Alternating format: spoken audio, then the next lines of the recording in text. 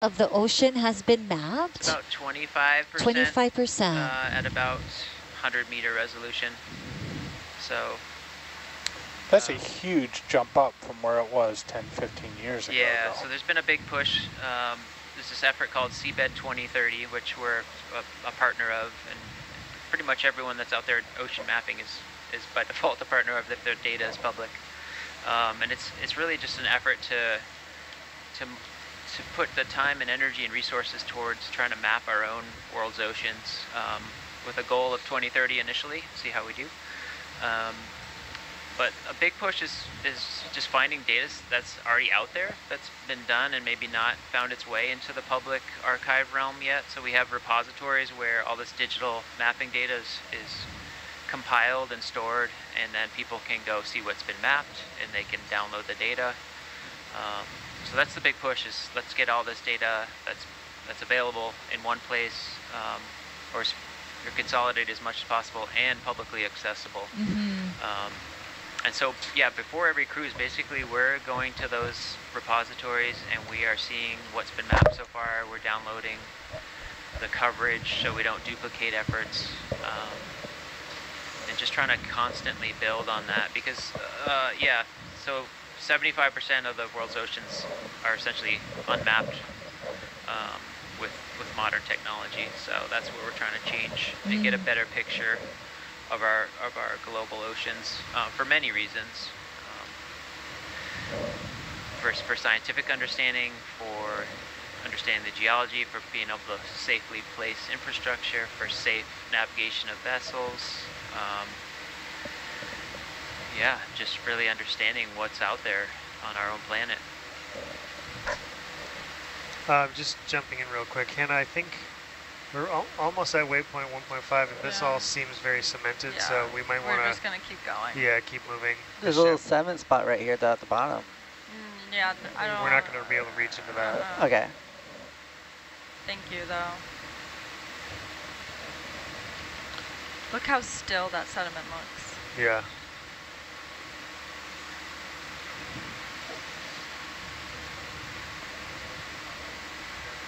So Derek, you mentioned how they are actively working to try to get more mapping sets into public access. Have there been many barriers getting more proprietary access to more proprietary maps and making them public? Yeah, I'd say that's an ongoing challenge. I mean, so, you know, there are surveys that get done because, you know, like for instance, sometimes there's mapping done to look for places for like oil and gas development, things like that. So that's sort of a company that goes out and spends the money to survey for that. There's usually a time period at which they're basically going to use that for commercial purposes. So if they make that publicly available, then it's, you know, that's can be a challenge to their business model. So I would say, like, after a time period, hopefully that data will get voluntarily put into a public realm. So anything that's really funded by NOAA as a government survey is absolutely required to be put into the public realm. So that's, you know, taxpayer funded survey work that should be publicly accessible, and that's where it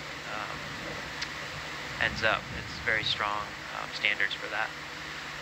And the other thing to be aware of is, I mean, of course, there's ocean mapping done for sort of military reconnaissance purposes, and that's typically not finding its way quickly into the public realm.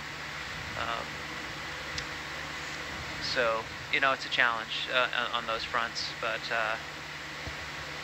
over time, hopefully some of those non-public data sets can be shared and made public as appropriate. Thank you. Is the goal for Seabed 2030 all of the world's oceans or just U.S.? All of the world's oceans. Yeah, this is absolutely an international effort and drive. So there's most countries that are coastal have their own hydrographic offices that are pretty focused on safety of navigation, making nautical charts to navigate with ships. But you know, that's also expanding into the deep sea, where a lot of the the places haven't been mapped yet. So near shore areas tend to be better mapped, and anywhere there's like sort of hazards to running a ship aground. But you get into the deep sea and there's much bigger gaps in mapping. So is that resolution typically at 100 to 50 meters resolution? For which areas? The overall goal for 2030. Yeah, so defining if something's mapped or not is kind of an interesting question on its own. Like how fine a scale do you need to map? So I think it's been selected just basically 100-meter resolution. So one sounding per 100 meters is what's considered mapped. Yeah, this. Are you circling these as potential samples? Can we try to see if any of these are loose? But yeah, maybe Sure. that then. Yeah. Or there Or could down be here. some. Yeah.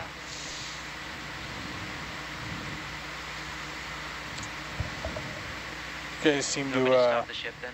Yeah, let's stop it. I'm just worried. I hope they're not flat. Bridge now. Yeah, that seems loose.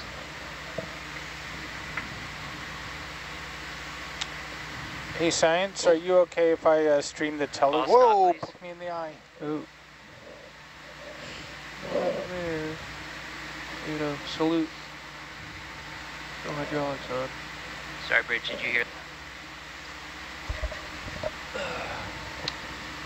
When I That turned the happens. arm on and You took don't off. think that's too Yep, big? it happens sometimes. Maybe. Auto salute. Don't know why. Did Did we lose a laser? Lost a laser. Yep, we lost the laser. You want to take a look at it with brow? Yeah.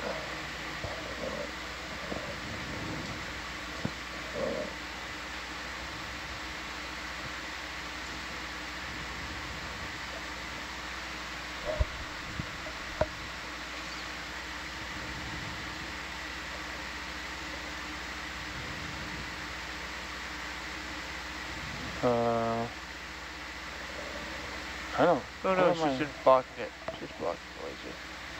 Yeah, it looks like it's just blocking it. Yep.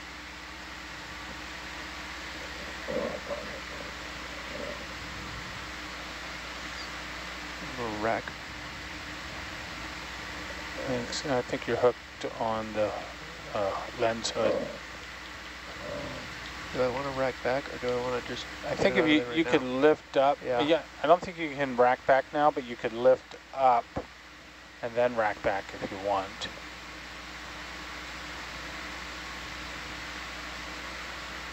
I think I just want to get it out of there. Yeah.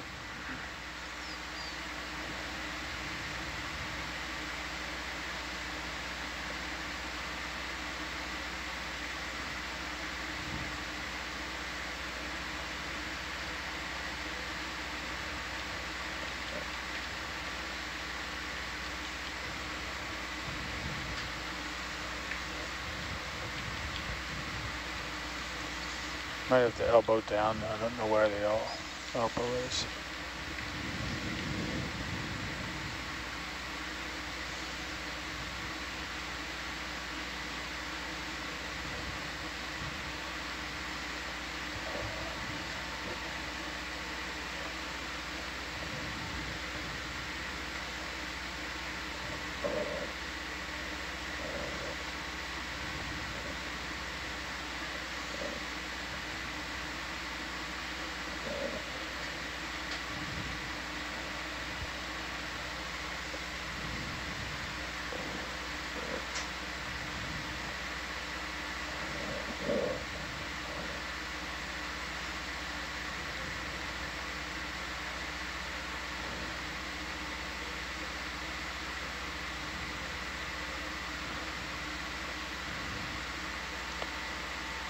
All right.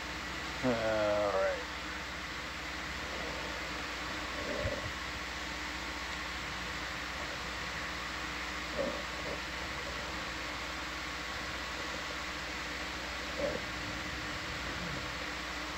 The only way to stop that before the hydraulics are enabled is to kill the power quickly. But it's hard to if you don't have the page up.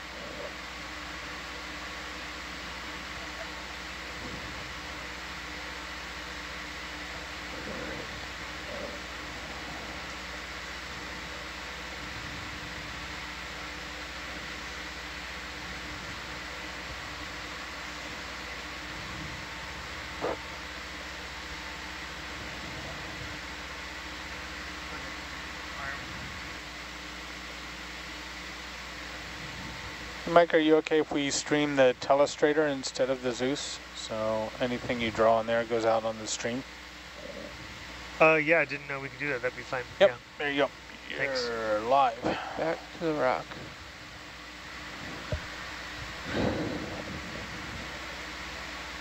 Back to rock o'clock. Just a quick demonstration for viewers. The telestrator that we're talking about is that we can, in the science road, do this. That's not something we want to pick up, though. That was just a demo. Yeah, we have our lasers back, so thanks everyone for your patience. We were just checking something on the vehicle before we continued with the rock sample. And now Hannah will take over. Oh, yeah. I'm looking at a few of them. So there's these right here. And then this one, if we can't get these. Also, maybe this one too. There's a few, but Yeah, target these first. One of them. trying to see if they're Attached? attached or Yes. not, loose or not. Yeah.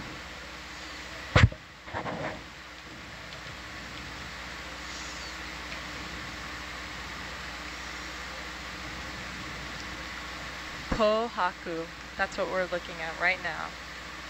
It's alive.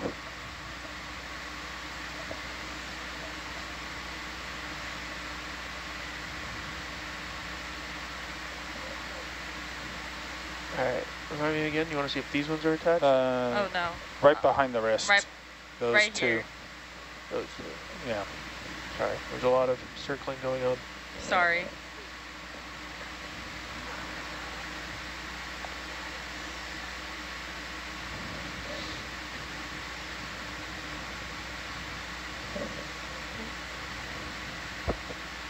Attached.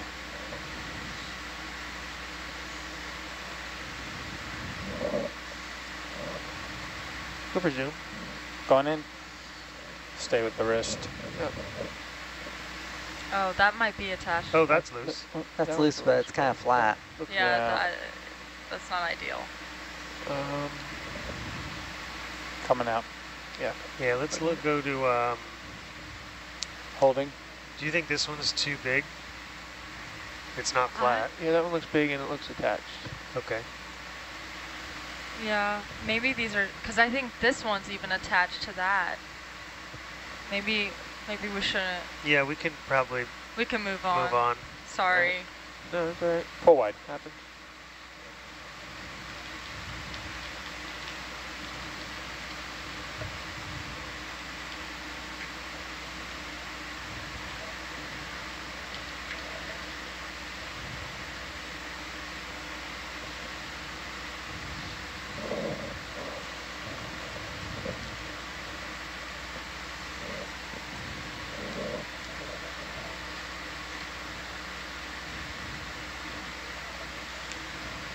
Taylor just brought in new pencils with erasers, and they're so much nicer. Because before we The had little just like thing, we the just little had- thing sometimes. we just had 3 that had like no erasers, so like it was like really a pain to erase things. And now it's so clean, and I don't see any marks left over, and it's so satisfying. That sounds like the sort of thing you can't do with a tattoo. Yes. He did say something about nitpicking earlier. Mm-hmm. Yeah, it's sometimes on ships, small things like that are like really instrumental. It's like make you feel, oh yes, because we don't get a lot of new things. Yes. Have to- And you can't resupply, so. yeah, she's probably been hiding Should those we all get expeditions. going Like, okay, now we get new Oh pencils. no! Oh no! She has I a don't know. couple Back hundred row? just in her pockets Are we Oh. looking at any given for more time. rocks, or are we continuing on, or? We're gonna move on. Move on. Maybe in a couple of waypoints, we'll give it another shot. Wait. Do you want to stream ahead of? Wait. Hopefully I'll let before Anna waypoint first, 2. or skip it? Okay, we're gonna look for it Hopefully. before waypoint 2. Yeah. Like right before it. Because also at waypoint 2 it looks like it just keeps going up, so maybe after waypoint 2 Probably as get well. started though. Yeah, you can get started. Okay. Maybe. Bridge nav. We're just gonna keep our eyes open. Look at us being slow already. For rocks? Yes. Can we please track a line bearing 30 we're flying. at 0.2 knots? Yeah, these look all connected. No, sorry, 030. Oh, is that the Thank you. Chiospat? No. No, that is a Oh. bolosomid sponge. Bolosomid. Hannah, for viewers who may not be familiar with how we choose which rocks we sample, can you explain, like, why do we not want flat ones, and what is it that we're looking for? So if it's flat, it's not going to have a lot of rock in it. It's probably majority of it is going to be the manganese crust. And if it's round, there's more of a, well, round and subangular, there's a higher chance of there being more rock. And also, we can see that on these angular rocks, a lot of them you can see like flow lines, and that can indicate that it could have important minerals in it. But I'm sure Val can give a better explanation than I just did. No, that was great, and those minerals will tell us a lot about that rock, including, I know that you're studying geochronology, so we're trying to figure out how old some of these rocks are. And I'm hoping that some of these rocks are from the Cretaceous, because this seamount lines up with the Voyager seamounts, which is like kind of to the southeast of this seamount.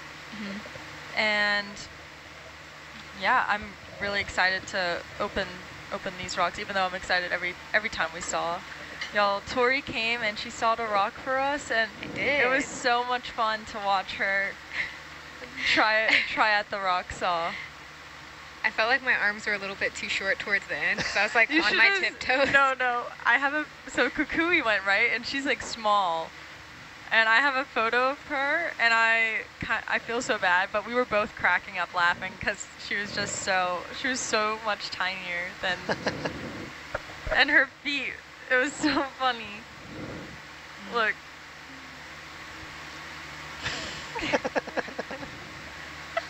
She's on tiptoes, really It reaching. happens sometimes. But you know what? She tried. You know what she was kind of looking like in that? She was looking like the long cat. Yeah? She, the arms out and then like... It's so funny. What kind of blade are you folks using on that saw? Diamond? Diamond tip? Yes. And it's soft and round, and it's got some water? Yes, it uses water to help cut through the rock.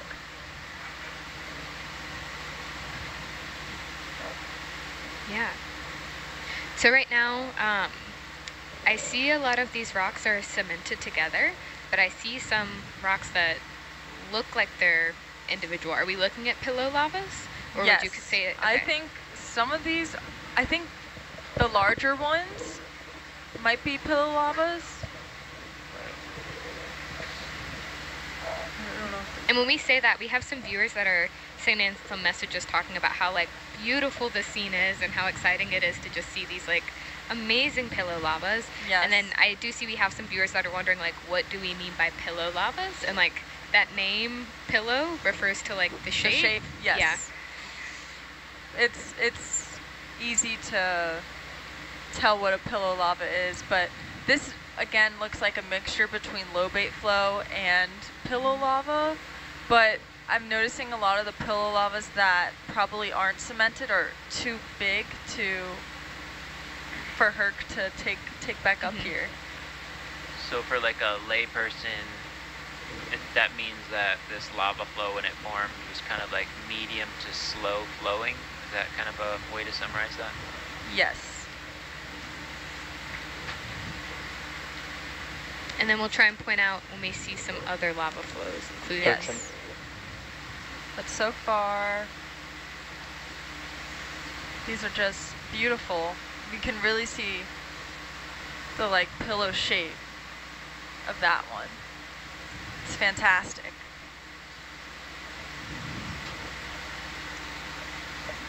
Oh, looks like dead sponges. Yeah, dead Walteria sponges. And I think Can I get a zoom on this pink coral? I assume it's hemicorallium, but I want to double check. Sure.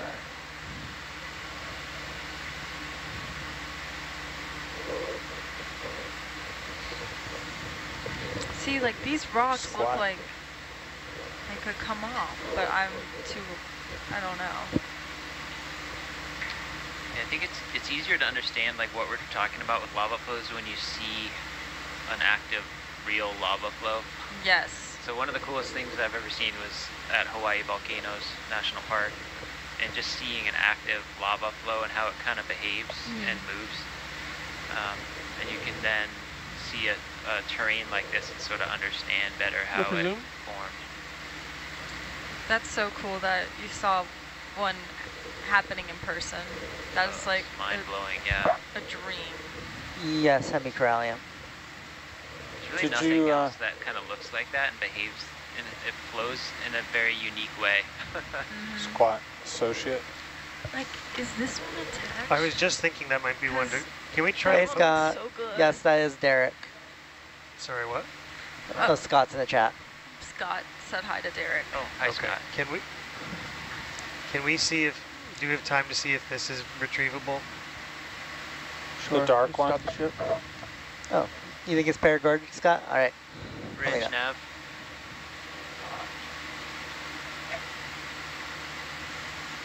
All stop, please.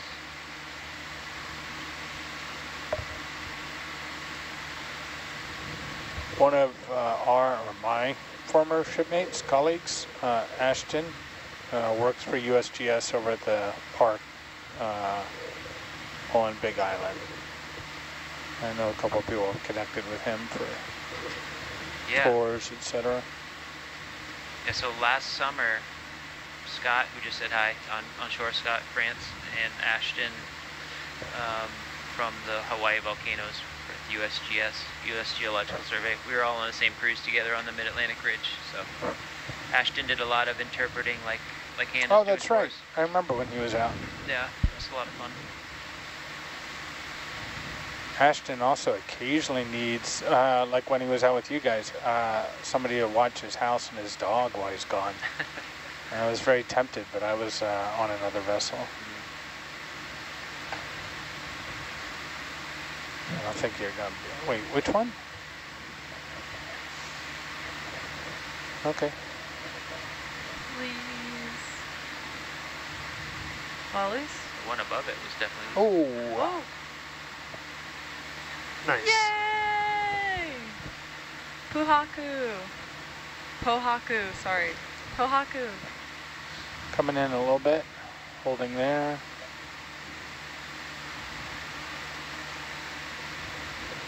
And we can Yes. Lasers if lift it up for possible, please. lasers. Coming out a little bit. There you go. Thank you. 13.8. All right, let's go in the starboard box. Pull wide.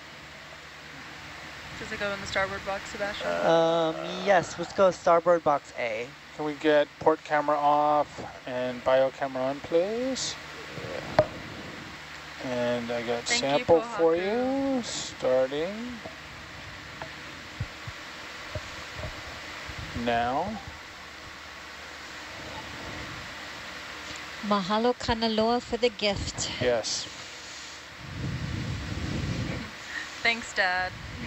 He said nice rock. I was thinking that I thought you were saying Kanaloa was your dad. No. Huh? But Could be. thank you, Kanaloa, too. Yeah.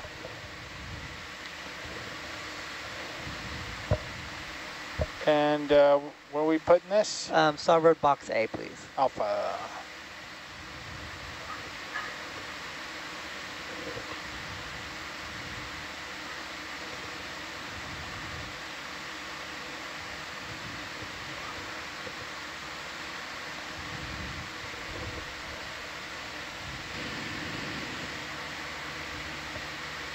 Sample collected. Sample number 103. Thank you, Close guys. the box. Going back to dive. So one of the cool things for those who are viewing is that something that's been implemented. Oh, go ahead, sorry. Nope, just went back to dive early. I didn't realize you were going back in. That's all right. You good? Had a freeze fail. Ah. Button's acting up again.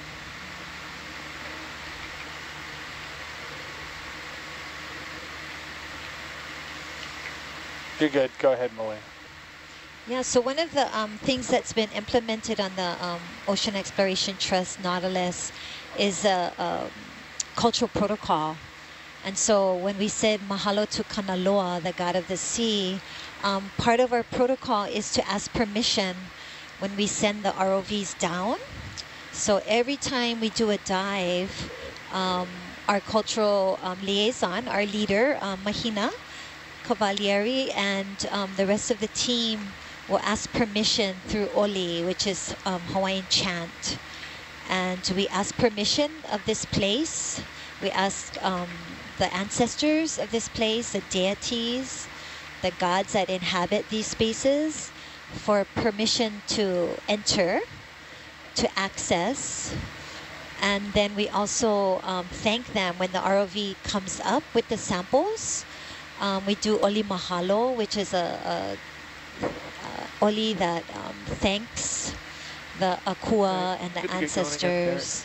So just a really important part as we sample, collect that deeper understanding that these are ancestral items for Kanaka O'iwi, and that reverence that comes with that. So we're hoping this will be a template for other exploration and academic organizations working in indigenous spaces.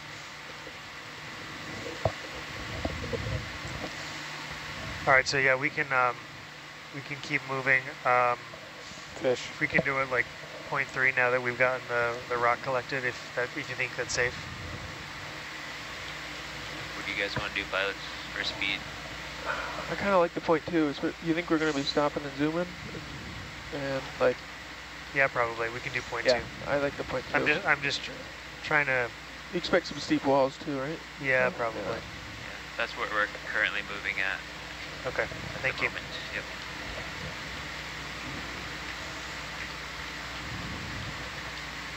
And like there's a line in, I think I have it right in the Ola Mahalo, zenith to horizon. Mm-hmm. And it ends with gratitude with love.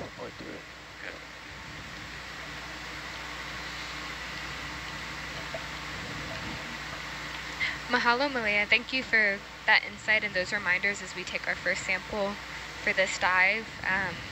And I know that we've been having some conversations about how some of our viewers can learn a little bit more about cultural protocol. So do you have any information about maybe videos or anything that might be coming out? Yeah, so if you go to Vimeo, you can search on there, look for the Office of Hawaiian Affairs. There's several videos that you can access regarding cultural briefing, some more information about Papahanau Mokuakea. So Vimeo, Office of Hawaiian Affairs, and look for cultural briefing. And you'll be able to kind of get a little bit of like introduction to that. Cultural protocols are trainings. And so like for me, it's many years of training. And for many others who do cultural protocol, this is not something you can just learn, you know, overnight or within a month, but it's a deep training that you undergo. And, you know, for those who are interested, there are kumu, or kumu are like teachers or the source of information that you can train under. Holothurian.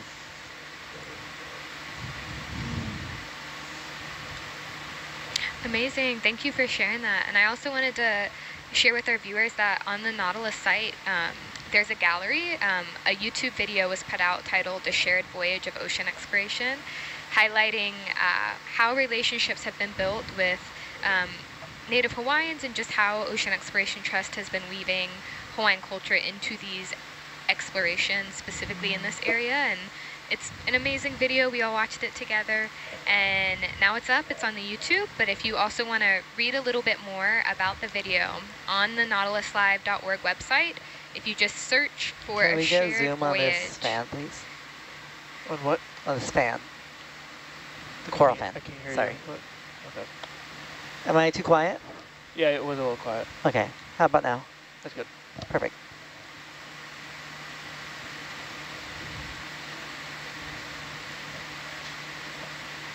Yeah, that's strange coloring. Strange rock coloration. Could that be like sponge something? Looks like it All right, Ed. doesn't look too bio, the rock.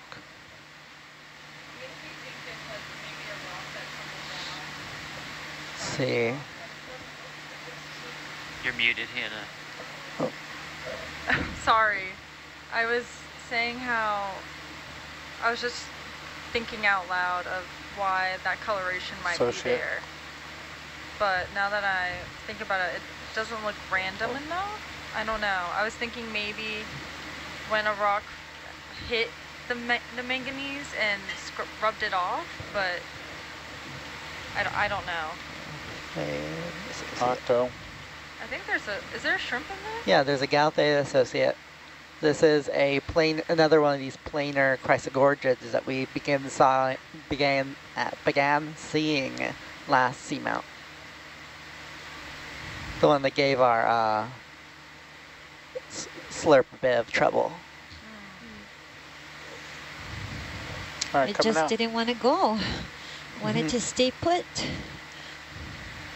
I assume they're able to extract that in between dives. Yeah, no, we had to take it out at the end of the dive. That's what I meant. Between the last dive and this one, Yes, it's been resolved. yes, it's been resolved.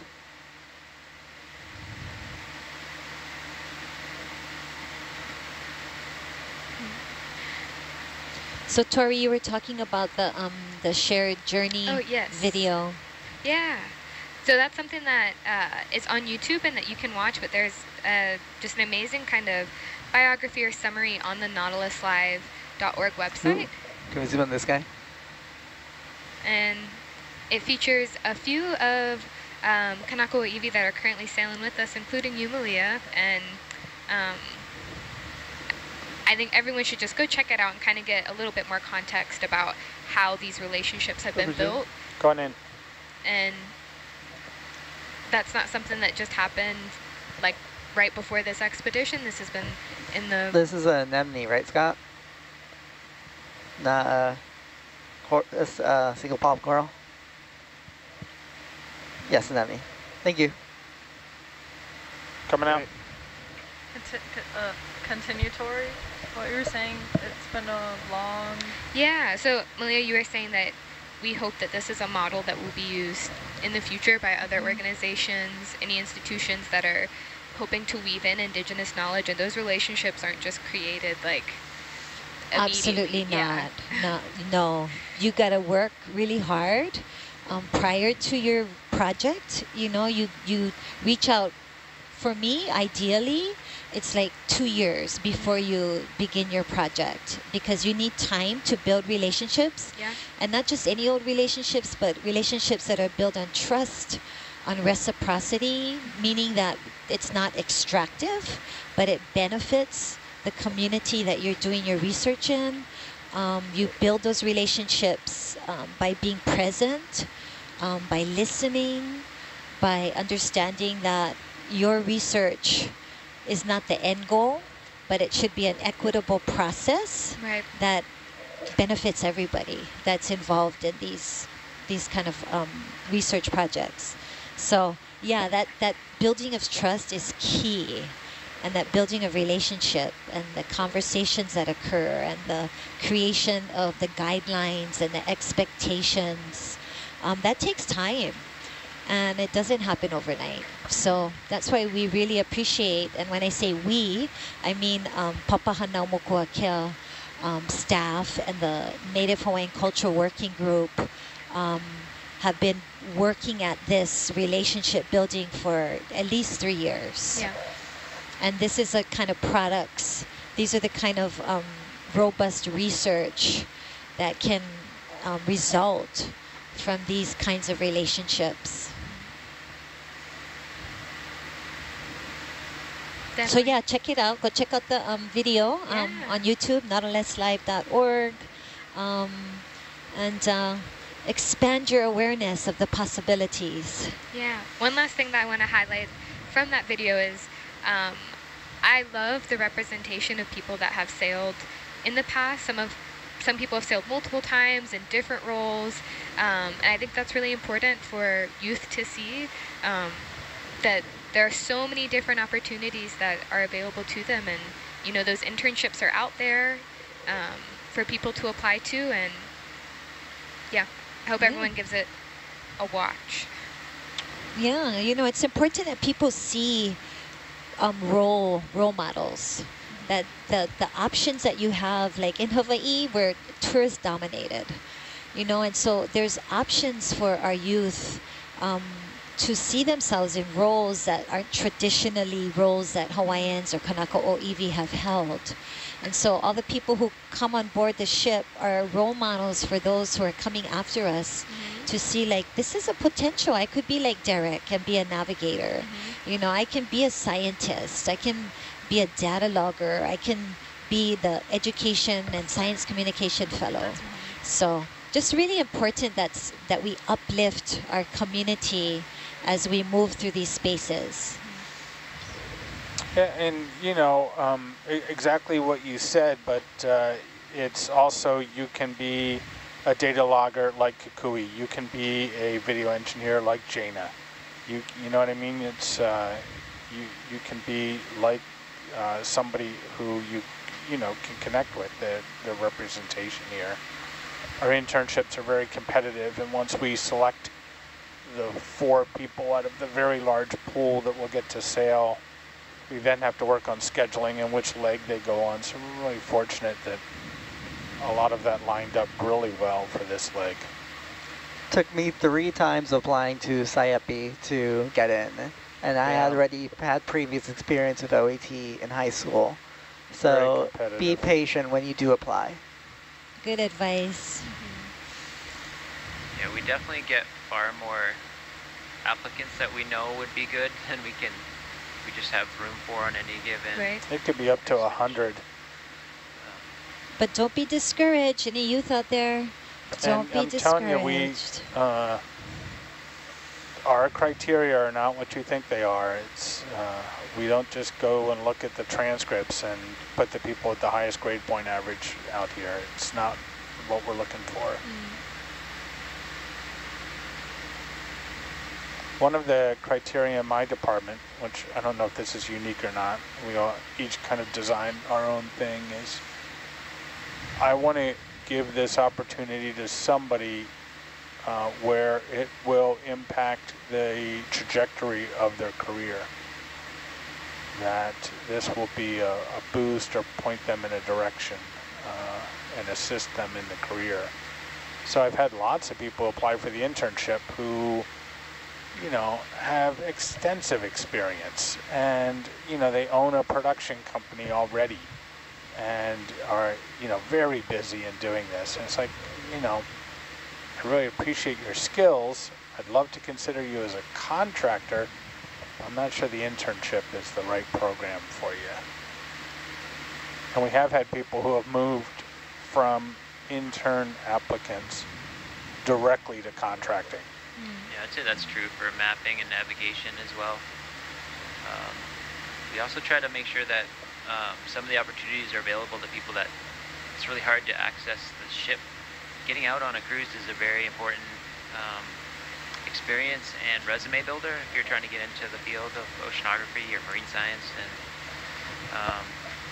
you know, some people are positioned well for that, like through the place they chose to go to school, or they live on the coastline where they have access to labs and ships.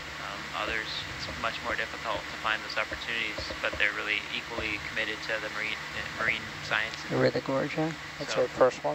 Definitely try to factor that in and give access to people to get out here who maybe wouldn't have opportunities otherwise. through their graduate programs, or? I still can't believe I got the internship. But I think Changed my everybody career I trajectory bring out says completely. that. Yeah. I feel like sometimes I'm like, there's probably some alternate universe where I'm just doing something completely different.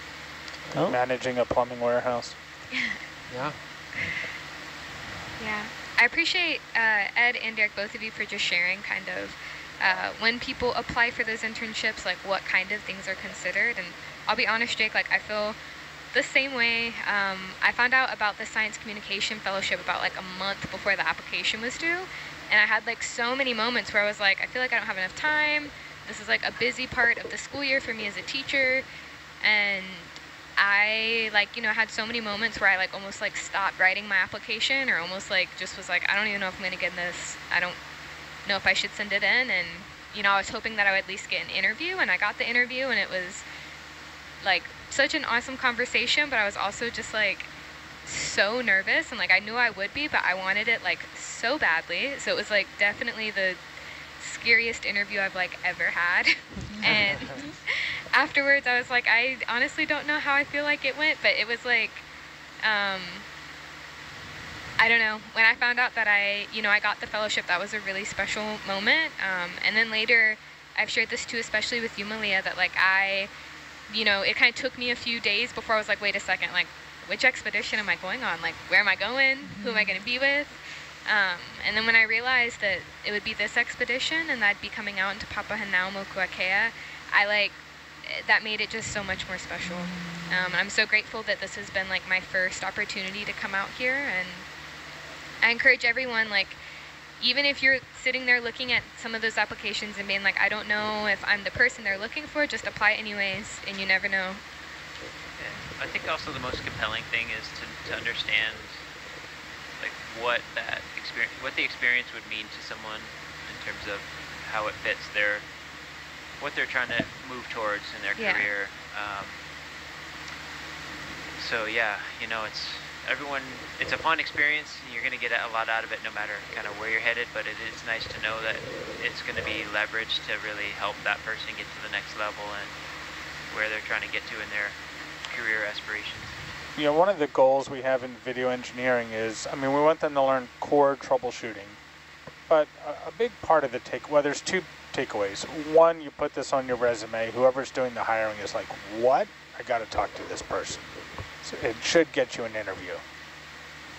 The other is, I'm sitting in front of 4 racks of equipment that are 8.5 feet tall. It's all the technology in the world piled in front of me. And our interns leave this vessel knowing they can learn any piece of technology in the world. They walk in here super intimidated, like, oh my gosh, what makes them think I know how to do this? And they leave here knowing how to run every single piece of this equipment. So it cures them of any fear of technology they have. And I think both of those things help them in their career.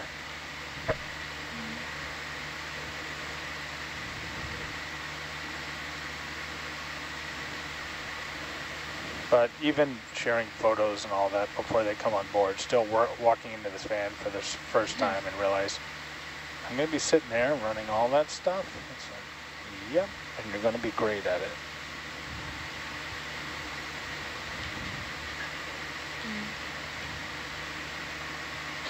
I know I can't speak for Jaina, but she's shared with me just like how different this internship has felt in terms of like what I think like you normally expect out of an internship. Like she was just so grateful and just so like amazed with how quickly it's like, okay, you got it. We just showed you how to do it. Go for it. Like we're here to support you if you need help.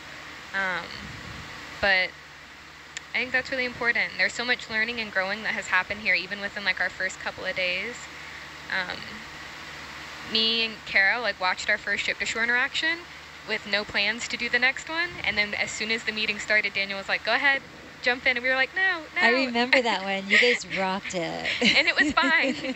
And of course there was like an audio issue, but it was like totally fine. They were right there and helped us and, supported us the whole way. But that confidence boost really helps. And it shows in the interactions now, like you're doing. You just did 2 this morning. Like you're just so confident. You know what you're talking about. You're engaging with the youth. So such an important part of the work that's being done here. Have you done the interaction with your whole school yet? Yeah, that was, what's today? That was on Wednesday? Today's It's Friday, yeah. It's Aloha Friday. Several days ago, yeah. Yeah. That's awesome. And what? Oh. Did you take questions as well, or is it too big? Yeah, so like the way that it ended up working out was students were in homeroom, and each of the homeroom teachers joined the Google Meet. And I think like right. the seniors were busy doing something else, so like the senior classes weren't on there, and then like they were sending questions in the chat the whole time. And me and Mahina did it together, and some students have done at this point like multiple interactions with me.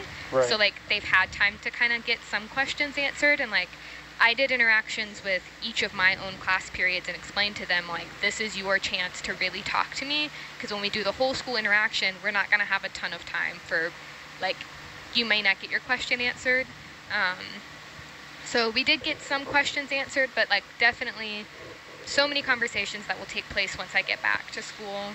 And I hope that I have students that, even if I'm not teaching them right now, at least know my face. And I've got huge maps outside of my classroom on a bulletin board of Papahanao Mokuakea and like QR codes that they can scan to watch live streams. Like I'm hoping that they've like seen my room and they can come find me and talk to me, you know, when I get back. So it was good. Hey guys, it didn't occur to me when it was in view, but next time we see one of those long sponges laying down, we want to try to get the lasers on the stalk. I didn't occur to me until after it was out of view. Yeah, that's a wise idea. I think I tried to do that last dive, but we never didn't have a chance. Yeah. I was remembering back to discussing that before. Ooh. This is the Is kind that of a big crinoid fan? cliff wall. I see a smaller crinoid out front.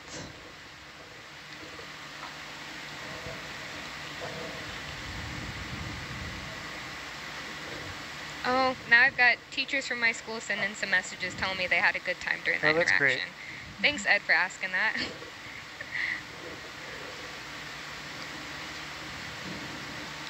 Interesting spikes in the USBL there. Yeah. What's right here on the left? Oh, it's a Walteria sponge. Never mind. I thought it might have been a large hydrozoan again.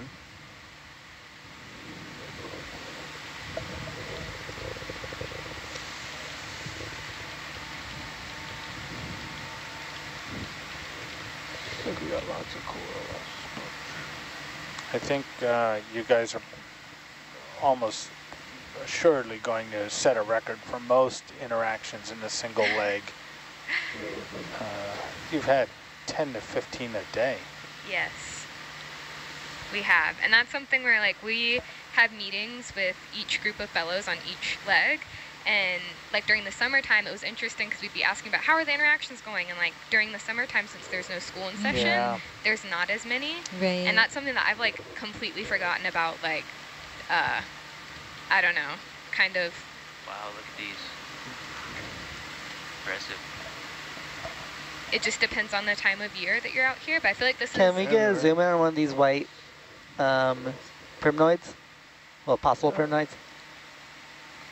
So there's a nice view in the Atalanta camera feed right now. You can see this wall wow. climbing up. Yeah. Oh, that's beautiful. Gone in. This might be a quality site for, let's see. Oh, Bingo. beautiful purple primnoid. You might want to do eDNA Oh, in here. crinoid. We definitely want to do an eDNA.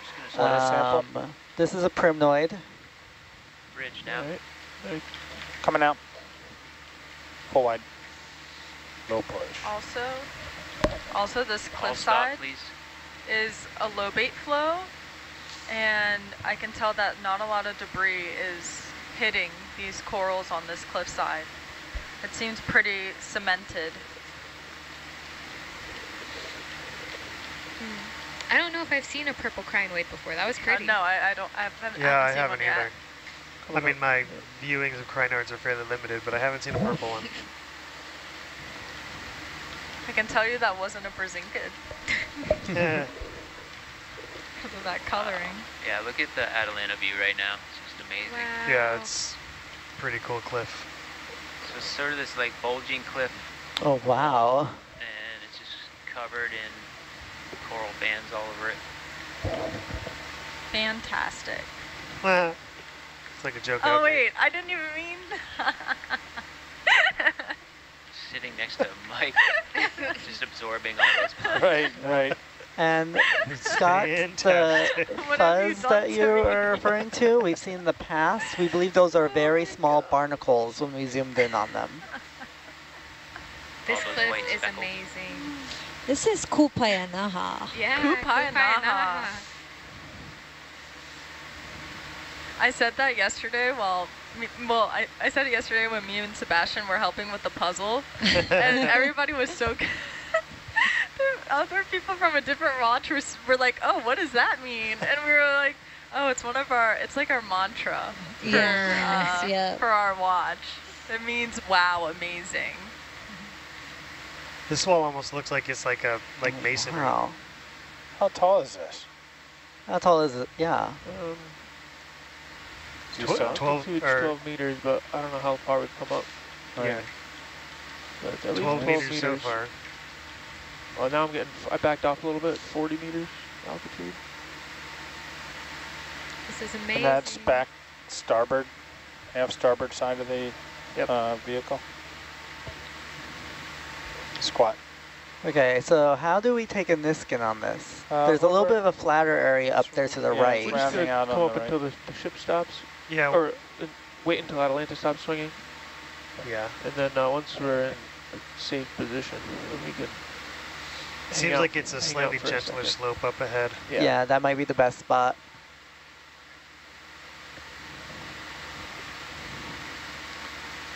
Can we also get, when we get a chance to get a zoom in on these pink fans, some of them are looking a little different.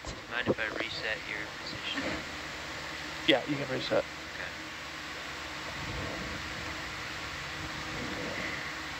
Yeah, it seems like Atalanta's maybe My dad nearing said, the end of its ooh. swing. Yeah, settling out. My dad said that he loves the mantra. He loves hearing us. Kupayanaha. He loves hearing us say it. I'm going to start working on a gallery later today, and I'm going to title it Kupayanaha. Go find pictures of all the things that we've seen on our watch. Kill two birds with one stone. I love that, Tori. I know. Scott France was just saying, now didn't I just say a little while ago the sea floor was sparse in terms of society animals? I love being proven wrong.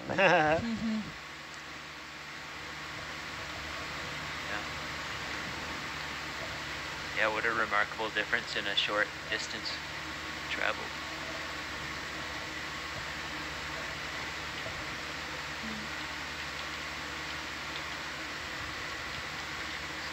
So the density that we're seeing here for corals with this at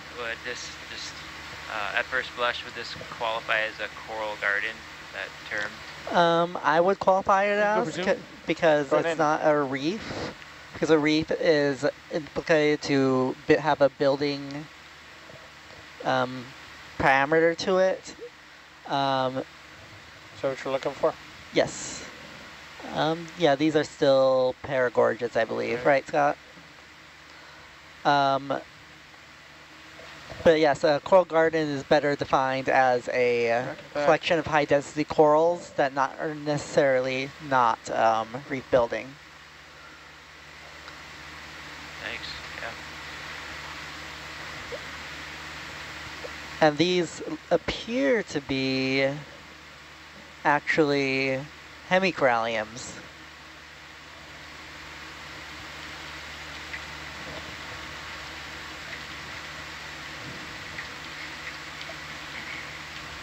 Were those little pink things on the coral urchins, or I don't know if you Those saw were them. small anemones. Anemones?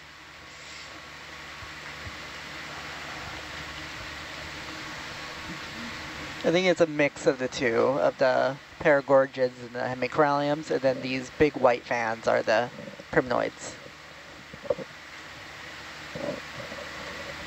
It's alive. All right, then we're taking our Niskin.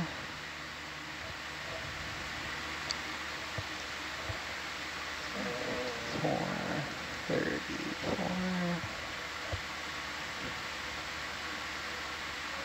We're going for 6. Yep.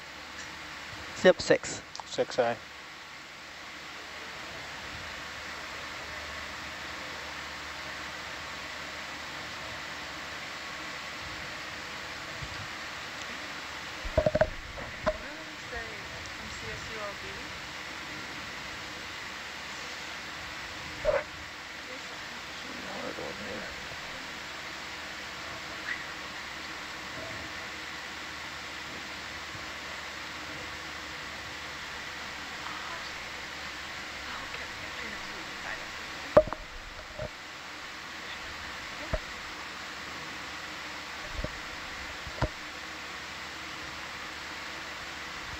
Should have triggered. Nothing yet. It's probably rigged wrong. I don't want to pull the ball off.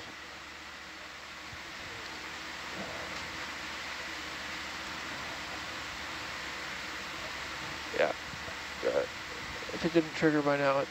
You want to go with 5? Rigged wrong. Yeah, let's go to 5. Is it triggered or no? No, not yet. Okay. We're trying 5. 6 isn't working. All right, got it. Right. Down a little bit. Back to 3 meters.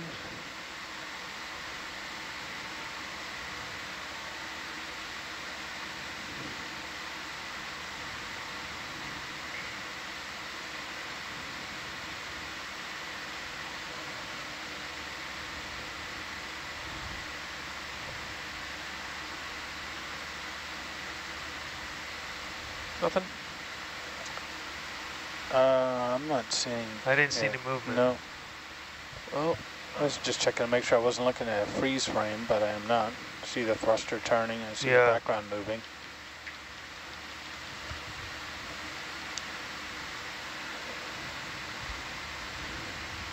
well, Are none of them triggering? No, so far. Uh-oh. could be a learning moment. Did we change anything about these? Huh? We didn't change anything about how they're triggered, did we? Nope. It's just the way they were rigged, probably. Sorry about blowing out the background, trying to let the pilot There's a see. common mistake. You put the hook through the loop instead of around the loop in the ball. That's Nothing. No. Yeah, these should be triggering. Yeah, No. they're not going. I guess they're all rigged the wrong way too. Common mistake. And I know it's a common mistake because Nothing. I've done it before as an intern. So, All right. Well, is what it is. We'll learn for next time. All right, Try so his last one. See. This is a big ball. Forgot about that.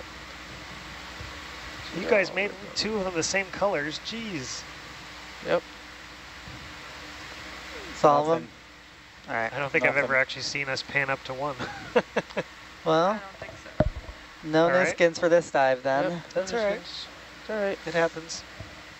Yeah, moving on. I think, yeah, so we're mostly at the top of this. That was an amazing cliff.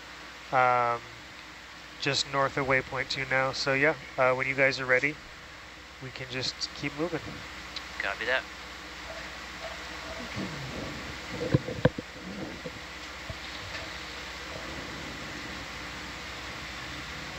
Well, that's unfortunate.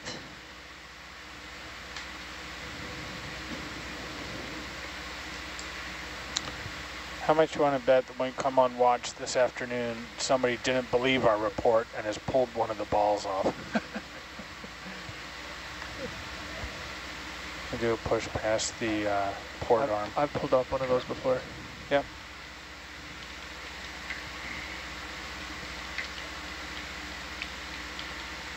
They're a pain to put back on, so I won't do it again.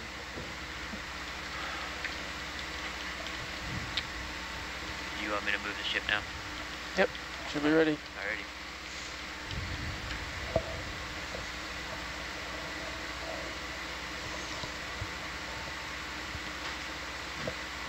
Guess all of our observations here are going to have to be qualitative.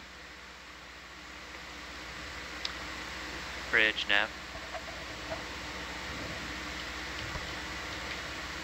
Oh, rack out. I think, That's what I forget. yeah, I was just going to say, I think I'm all I the way always back. forget to rack back out. Bridge, Oh, nav. push. Can we please track a line bearing 030 at 0.2 knots? Thank you.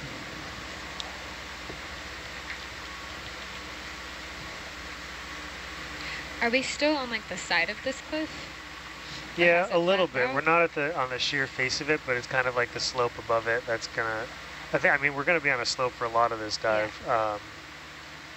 as we make our way up to this caldera at the peak. So what's the difference between a caldera and a crater in geological terms? Well, so a crater is, you know, usually created by an impact. A caldera is the collapse of a volcanic pinnacle, usually. So like when like Mount St. Helens erupted, for example, it just basically blew its top off, and so it looks like a crater that's created by the removal of the erupted material. A crater, I think, typically has to be from an impact, but a resident geologist could maybe add to that. Yeah, so I agree with the caldera, and for the impact crater, I'm trying to think if I've seen any other crater besides an impact, and I don't think I have. And if The moon is cratered, I don't know right? if there would be more. Yeah, the moon has a whole bunch of craters Yeah. because it has no way of erasing them. So we have ocean currents and sediments We have and plate tectonics. plate tectonics and forests Subduction. and soil. So we have a lot of ways that impact craters are erased on Earth, but the moon just is stable, so it just shows them all. Which is one of the things that makes Earth so special. Yeah, she just did a little heart. Yeah, So- I mean, and Mars is the same. There's a lot of craters there too because it doesn't have ways of erasing them. Right. I was just about to ask that. Oh, sorry. Yeah. There's a crater, Hale-Ma'uma'u, which was just erupting, is over in Kilauea. So Hale-Ma'uma'u is a pit crater within the much larger Kilauea caldera. Okay. Huh. So that yeah. they don't call that a caldera. That's interesting. Yeah, I mean, I think there are volcanic craters.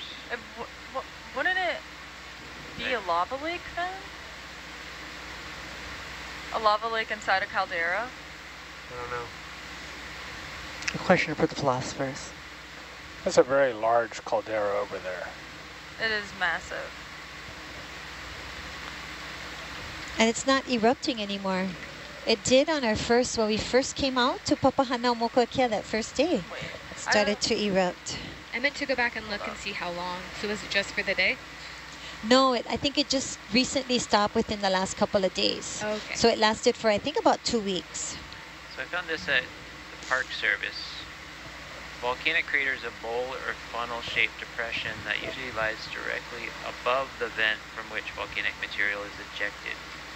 Craters are commonly found at the summit of volcanic edifices, but they may form above satellite flank vents of composite and shield volcanoes. Shield volcano is what?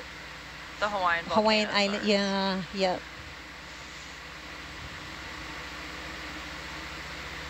I feel like I got, at one point I made a map of something that looks similar, and I can't remember if I called it a caldera or crater, but I think a geologist was upset and said, hey, you got to use the right terminology. So I was trying to clarify. Go for Zoom.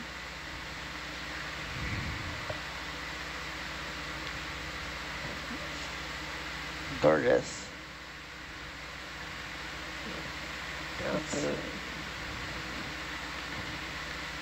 Nice zoom on Anthomastus, and what looks to be Hemicorallium. Scott thinks these large white primnoids are Paracalipetrophora species of primnoids.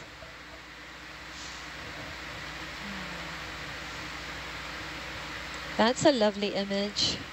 the diversity of color and organisms. Indeed.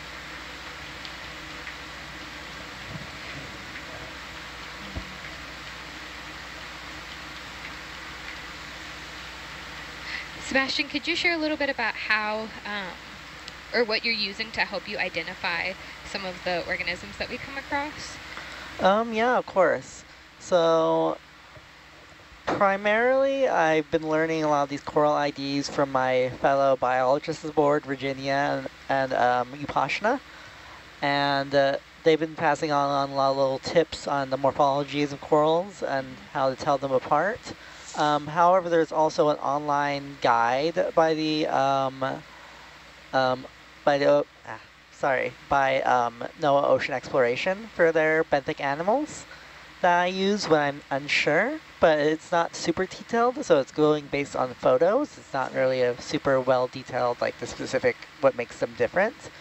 So I'm slowly learning the differences between those, and those can be differentiated on like polyp orientation, number of polyps, number of tentacles in polyps, the colorations, overall shapes of colonies, etc. There's a large amount of factors that can differentiate species of corals from each other and can make the corals that may look similar from a quick view actually very different species upon closer inspection. And I think we have to give people a lot of grace because they're, to identify something just like instantly and people want to know exactly what it is at that moment, that's sometimes difficult. So let's be kind and give people grace to be able to identify things. Yeah, definitely. And I appreciate you sharing that resource because I know we have some viewers who are interested in learning some of these identifications too. And I also want to highlight that we have our scientists ashore that are in the chat helping with these identifications. But I appreciate you bringing that up because sometimes we're like moving a bit fast past these organisms, and without like a close zoom, I imagine that makes it like really difficult. Yeah, sometimes I have to make some generalized statements on like more generalized IDs. Yeah. Also, speaking of which, can I get a zoom in on that white coral on the right? That one's different. Yes, please. But yes, oftentimes if we're going too fast, I have to make some more generalizations. Say like, there are these pink corals. They could be hemicorallium. They could be paragorgia. But sometimes I have to make the quick call based on this being so zoomed out that I'm like, okay, these are corallids or corallidae because it's a wider classification for them both. And in your role as a data logger, you're logging like all the things that we see? Yeah, I'm logging biology, geology, archaeology, ROV movements, water quality. I'm logging anything of note that happens during the dive. A lot of multitasking, it sounds like. Yeah. And taking pictures. Nice light pink. Can I see a bit of the base, please? Come down. Kind of like a spelling bee where they ask you to use it in a sentence. Can I hear it used in a sentence, please? So yeah, this looks like hemicorallium as well, just a lighter more. What is it you're looking for at the base that helps you with ID? For the base, it mainly helps me differentiate to make sure that these are not some tricky bamboo corals. Because bamboo corals have usually have a little bit of an exposed base with little stripes that make them look like bamboo, hence their name. And that's an immediately quick and easy way to identify a bamboo coral from other corals. Thanks. So I just did more research about lava lakes and the pit crater at Mount Kilauea, the Kilauea caldera. So the thing that's currently active is a lava lake, but the lava lake is in a pit crater. So it's just one of the things that can form in a pit crater. And a pit crater in a caldera can form because of a collapse in the magma chamber because it could be empty. Yeah, I think differences in definitions are a caldera is formed from a collapse and a crater from an explosion or impact. Yeah. And very dynamic. Like I grew up on Hawaii Island, so I've been watching hhmmss since I was a kid, and it has just changed in diameter, and it's just incredible. It's a living, dynamic kind of system. Oh, it took my breath away when I saw it, and I think we just stood there for probably 40 to 45 minutes just looking at it and looking at the different colored gases that were coming out of it, and it was so beautiful. And I think even in this photo that I'm looking at, they were explaining how there was a collapse in one of the roads, and it just like, yeah, I literally can see it in this photo, and it just like dropped down, and you could still see the road from across the way, and that was from the 2018 eruption. Yeah, and that actually created a kind of a split over where the Jagger Museum was. So now it's like inaccessible because it's just very dangerous. So that whole area along the Hale is just very unstable. Yes. We had, well, they opened up a longer trail to get to a safer spot. So they opened up and kind of created one with just like cones and stuff, so you can tell, because the other areas are unsafe, so it's a safer way to view it. Yeah, and that's continual. I remember them closing so many parts of the chain of crater roads that kind of like goes through that whole national park there, but it's a constant, you know, closing roads, opening roads, building new roads. It's I can just imagine. constant. It really just depends on what's going on with the volcano. Right. And that's why it's so important that we have those geoscientists, volcanologists, working and monitoring the caldera, well, Kilauea, Mount Kilauea.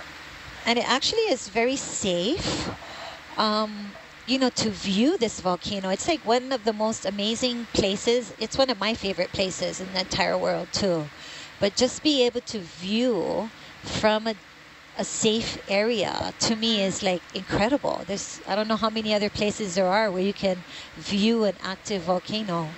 Not a lot. And that was one thing when I told my parents and my family that I was going to see an active volcano. They were like, "You're crazy. You can die." And I was like, "No, this is like really safe." And I was like, "Trust me, they wouldn't let us go to this if it wasn't safe."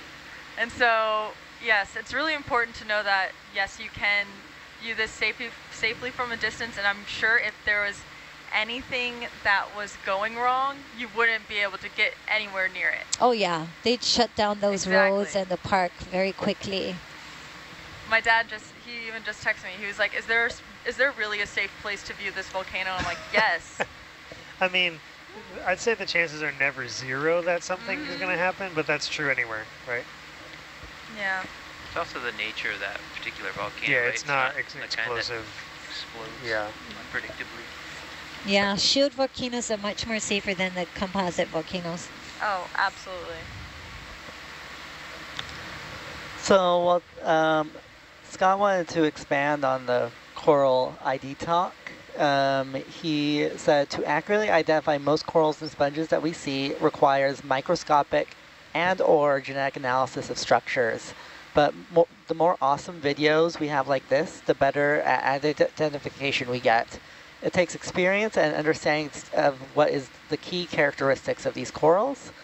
He also says that many of these corals have associates that also can help as key IDs for some species. He's also noting a lot of these dead Walteria sponges all over this part of the reef as well. So that's interesting. So that the associates can help you understand what coral you're looking at. They can help you make a better ID, but not like a guaranteed ID, but they can help you more evidence towards a better ID. That's pretty cool. That's kind of a holistic way of looking, understanding those relationships. when we say associates, we're talking about organisms that are basically co-found on top of the coral, right? Yes, there also can be called commensals, depending. Generally, they're organisms where the coral doesn't necessarily gain anything from it, but the organisms that are living on them do gain benefits. They are different from parasites, which actively take from their hosts, and they're different from symbiotic beneficial relationships where both benefits. So the corals are just kind of doing their thing while these other animals that live on them generally gain more suitable habitat to feed. Are they what? Are these all dead or are they alive? To me, they look like they're dead or dying, Okay. just standing up.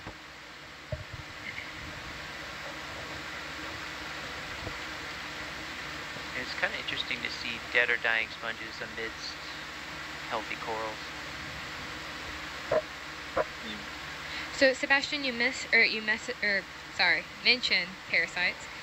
We've seen some on, I can't remember if those were eel or fish. Yes. Fish. What about corals? What kind of parasites? You can see different parasites in corals. One that popped to mind that we recently saw were ctenophores that were wiping out some of the polyps on the areas to make space for themselves on the corals. They use it to kind of spread their tentacles adjacent to the corals into the flow so they can catch prey that are coming by. And that negatively impacts the corals by killing the polyps. Another example that I personally have a very soft spot for is Culamanamana haumea, which is a Hawaiian gold coral, which is a species of parazoanthid, which means it's a coral that does not build its own skeleton. It instead steals the skeletons of a host coral and outcompetes the coral on its own skeleton until it completely controls the entire skeleton. Sounds like a scary movie. Yeah. Oh. Have we seen any? I feel like I remember us saying we have a sample from this expedition, maybe, of that coral. Is that true? We do not have Culamanamana, as we know, but we do have a parazoanthid, as far as we know. Some species. Have we seen any of them? We have not seen Culamanamana this expedition so far. They're usually a bit more shallower, and so far we haven't exactly made it to that depth range quite yet. Scott's giving a lot of examples of different symbioses with corals. Let's see.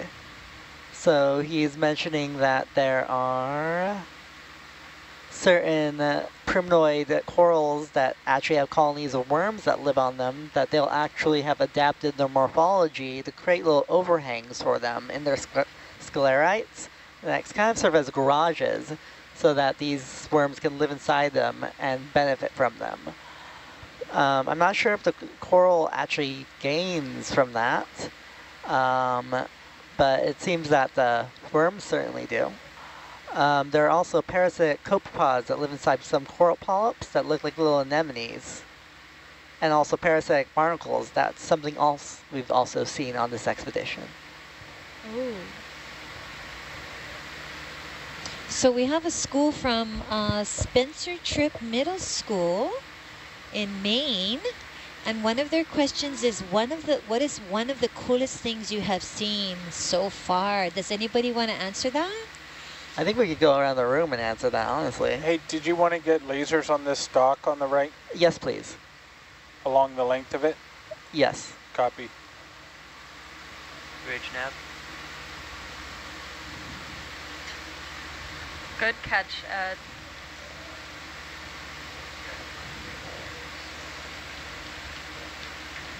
And the question was, what's the coolest thing we've seen? And so far, do you want the lasers along the length, or is this way okay? I'll get a width first, and then I'll go the other way. Yeah.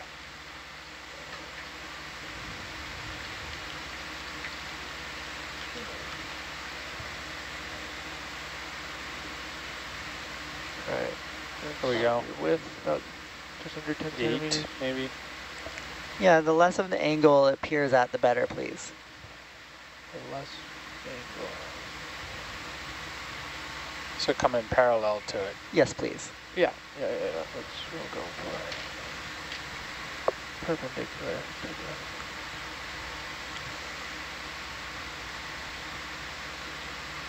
Looks like we're getting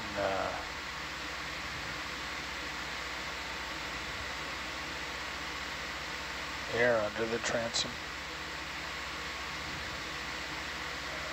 I mean, to answer the middle school question for myself, we've discovered some really dense places where corals grow along cliffs, and I always find those to be the most dramatic and interesting things from my perspective. So, just these giant, probably very old corals that we've seen in certain areas along these big underwater mountains. Just beautiful, and reminder that there's even the deep ocean is full of life. Do you think that's sufficient, Mike? Yeah. Yeah. Thank you so much. Yep. You got it. Yeah, Derek, we've got Moving some on. amazing images from, I can't remember which seamount it was, but it was the one where we saw like those huge corals with like the huge bases. Those are amazing. And I love showing those pictures and our interactions. Yeah, and I always want to reinforce, I think most of the public's well aware of shallow coral reefs that depend on the sun, but all the corals that we're seeing and have been exploring on these expeditions are filter feeders, so they don't rely on sunlight at all. They're living in the dark. It's just really cool, and they form these really super important deep sea habitat structures found all over the world's oceans that are just really poorly understood, their distribution around the world, and that's what we're trying to help improve our understanding through all these types of expeditions. Nice. Malia, what's been your favorite thing, or the most exciting thing that you've seen? I'm going to pass on that one because there's so much. There's just so much new things, like, you know, human eyes have never seen before, and I sometimes get really overwhelmed by everything I'm seeing, and I just am just grateful to be in this space, to be able to see the depths of Kanaloa and all the organisms that make their home there. I think my favorite actually are pohaku. I'm kind of a geologist because I love rocks too. But just seeing all the different variety of pohaku and the different type of flow that's going on, and comparing that to the terrestrial flows, and kind of understanding what that looks like as pele, you know, the lava, the magma. So much. It's so rich. It's so vai that I really don't like have one specific thing that I can highlight. That's fair.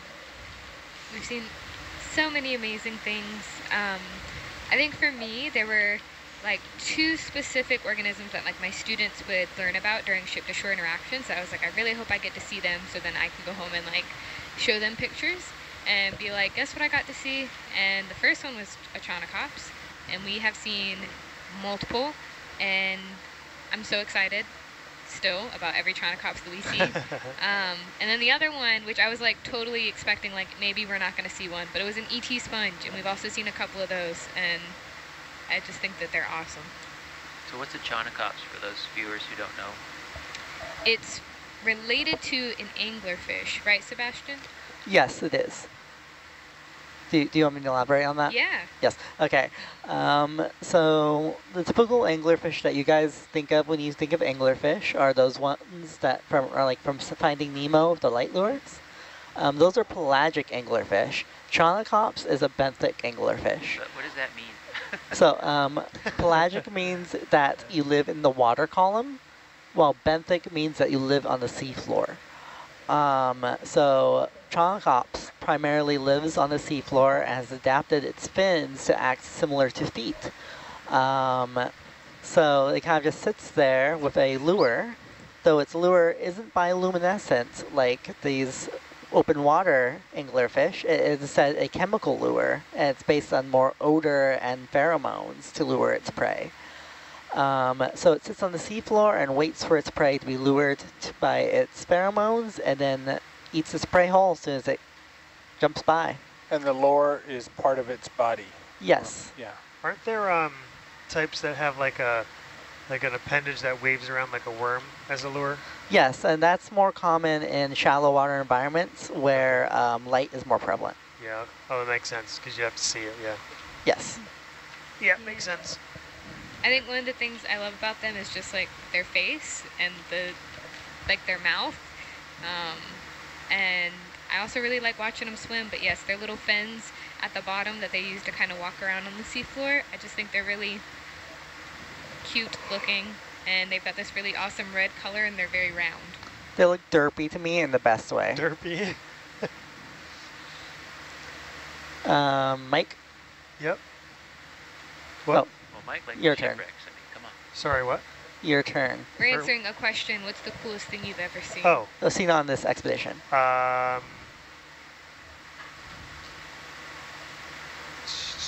Fish. Yeah. Sorry. Well, yeah, I do like fish. Oh, there is a fish. I like the sharks that we've seen. Not the chrysanthemum on the front of the cogger? Oh, I guess, are we including? I think we're talking about animals for the most part, I No, think. they just said, what's the coolest thing? Well, we is saw?" it the coolest thing or is it animals? Just coolest thing. Okay, then archaeology fully counts. Well, yeah, then for sure the you know, the shipwreck dives, the chrysanthemum crest, the likely name of Yorktown on the back, that sort of stuff. So, in And case sorry, our Derek, viewers you're missed very, it- very quiet. Okay, that's weird. In case our viewers missed it, we did 3 dives on World War II aircraft carrier shipwrecks and explored them in great detail.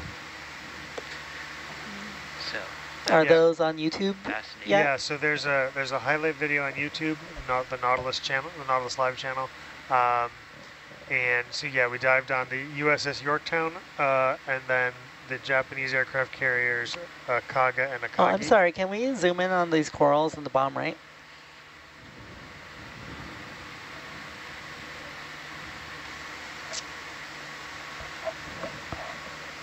Oh, yes, continue. No, that's all right. Hold on.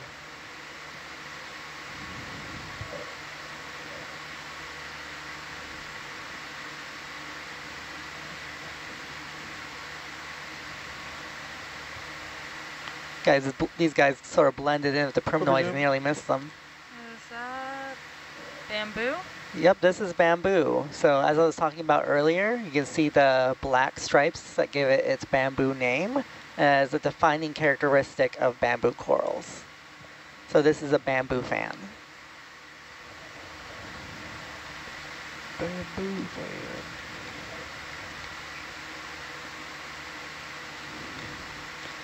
Scott saying the genus is Keratosis. Oh, Caryoptosis. How do I pronounce it?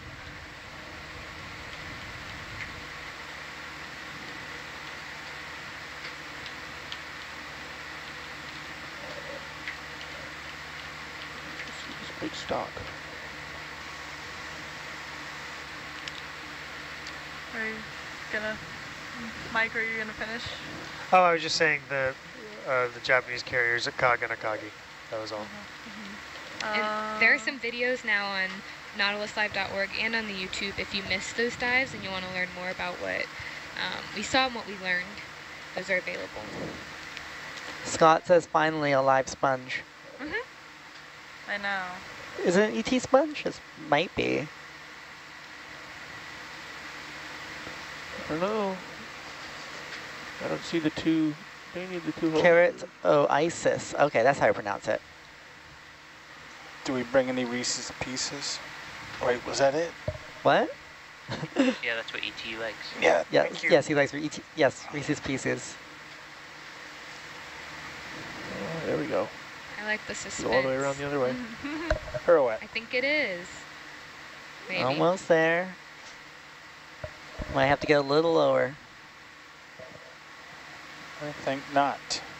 Oh, I can see a little central channel. I think it is. Oh yeah, there's a, I'm leaning towards yes. Yes. Yep, it's an ET sponge. there you go. All right. Go for a quick zoom. Sure. Just focus, check, Conspicuous. zoom. Willie, I think you're muted. I can kind of hear you And talking. back out a little bit. All right. There, and then coming out for full organism. Oh, full Great wide shot. All right. Thank you. Thanks. I think my favorite things, I'm gonna have to do it by biology, geology, and archaeology. But biologically, my favorite thing has been the ctenophores. I thought those were the coolest things that I've ever seen. And then geological, my favorite thing that I've seen is the hyaloclastic flow on one of the unnamed seamounts that we saw. And then... And can you describe to us, what does that flow look like? So what I remember it looking like was it almost sand colored grains and mixed in with basalt grains, just like crisscrossing each other. What I really want is a photo of it. I gotta go find it.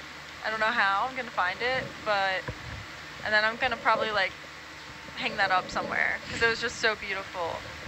But and that was hyaloclastite? Uh-huh. And yeah, so that was really awesome. And then archaeology-wise, my favorite was when we were all sitting in the lounge, all the other watches, and we were watching Atalanta view Yorktown for the first time. That was a pretty special moment. I think I'll have as like a light bulb memory that I'll always remember. I'll always remember this whole trip, but for archaeology-wise, that moment. Yeah. Yeah, I feel the same way. That was, I don't even know how to describe it. Just so special, and like that's a moment specifically that like I will always remember. I felt like we were watching moon landing, but not the moon landing. But like we were all just like waiting and like cheering, or at least inside I was like, wow, I can't believe we made it. Yeah. So, because it was a lot of factors had to be correct for us to view the Yorktown, so that was really special. Okay, Sebastian, your turn. All right, my favorite is currently a tie, I think, between the possible new species of ctenophore that we saw towards our earlier dives that I think I developed a mild obsession with, which was a little bit unhealthy. Sorry, one second. You said the ctenophore? Yeah. The other one was, my favorite was the red bobtail snipe eel that we saw, because I don't think there's many video documentations of those living in the wild. Oh, also, another one of my favorite parts was Miss Malia and the hula dance. That was also one of my favorite parts. Oh, mahalo. Yeah. That was special.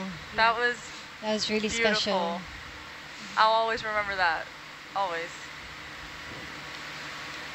But yeah, for those of you who don't know what a snipe eel is, by the way, functionally it's a eel that kind of has like a unique beak-like mouth that kind of looks like if you took like a string cheese stick and just cut it down the middle, how it kind of hangs open like that, but as a mouth that actually has kind of like a Velcro feel to it that allows them to kind of hook onto the antenna of shrimp and bring them into their mouths. It's a very unique adaptation fish. Awesome. And when I remember us seeing it, it was like upside down. Yes. In the water column. That is sometimes a common adaptation for some fishes in the water column, is to hang upside down. It makes them more difficult to see vertically than they are horizontally. It's a thing, especially in areas where there is just a slight amount of light coming up from the seafloor, from the surface. Can we also get a zoom in on one of these red corals, please?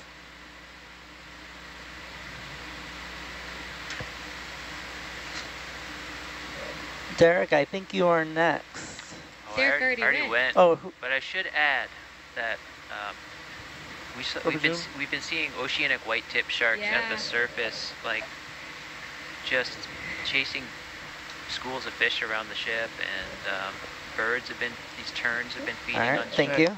the shrimp that the sharks scare up. So it's kind of you can just kind of go out on deck and watch this all unfold. It's really cool. Yeah.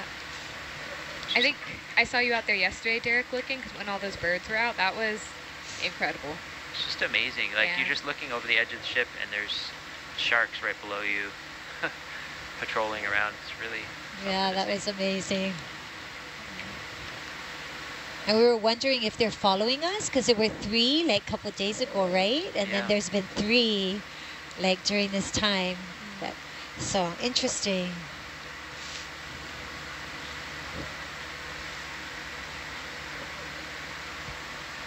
Nice. I'm glad you brought them up, Derek, because those have also been one of my favorite parts.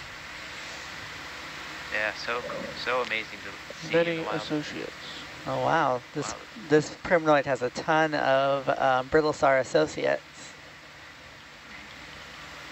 I know we aren't finished going around, but we have a really good question for you, Sebastian, about associates. And someone was wondering if the corals benefit from the associates by like the waste that's maybe produced. Like, is that something that the corals can feed on? Give me 1 second. Yes.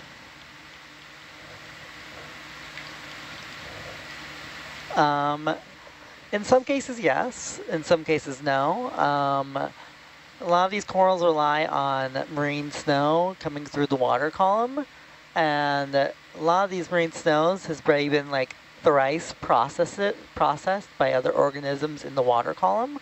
So sometimes they're more adapted to specifically these more finely processed organic materials, but some corals can benefit from the excretions of their associates and feed off of that, but I'm not sure if it's to a degree that would sustain it alone. Yeah, and we're talking about marine snow where you're mentioning like the white specks that we see kind of floating around sometimes. Yes, that's correct.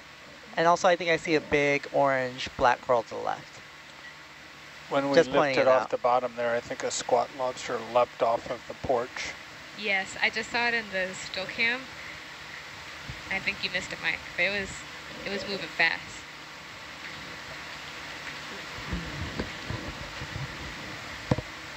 Nice. Thanks, Sebastian, for that Of course. explanation.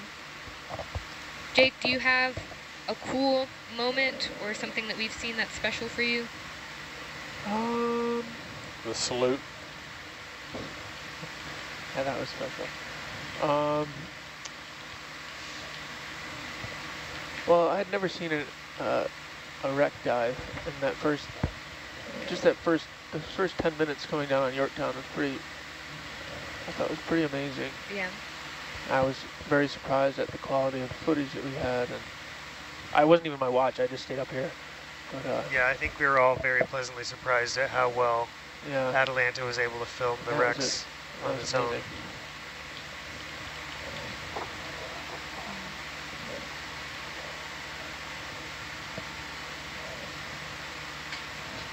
Tito, what about you? Do you have something you'd like to share? I'm going to go all broken record with Yorktown, piloting Atalanta around there, 2 meters away, 3 meters away, being able to zoom in on the inside of the superstructure and such. And that seemed the best preserved and least amount of sediment on top of and such, but that was definitely my most What is exciting that? moment of the cruise. Like you're peering back in time. Pretty good.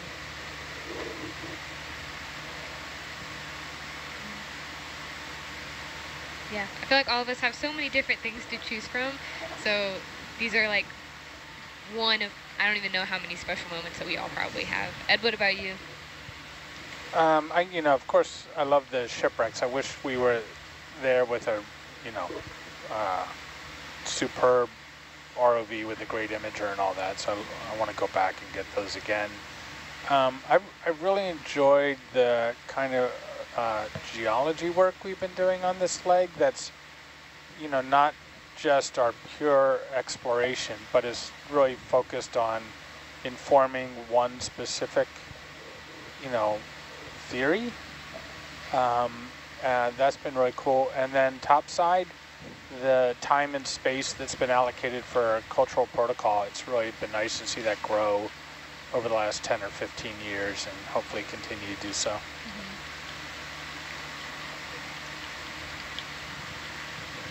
Yeah, I know we mentioned the hula earlier as a moment that a lot of us are not going to, you know, forget when we look back. I know that's something that I'm always going to remember. But I know we maybe have some viewers that don't know what we're talking about and don't know why that was a special protocol. Malia, would you be able to share a little bit about?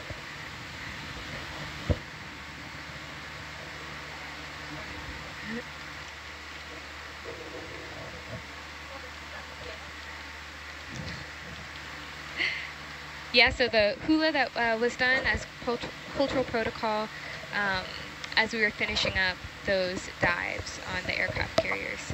Yeah, so that was such a special moment.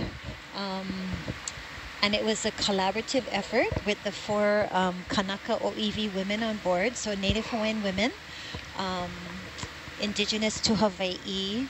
And we choreographed a hula to a song, actually an Okinawan song called Umi no Koi.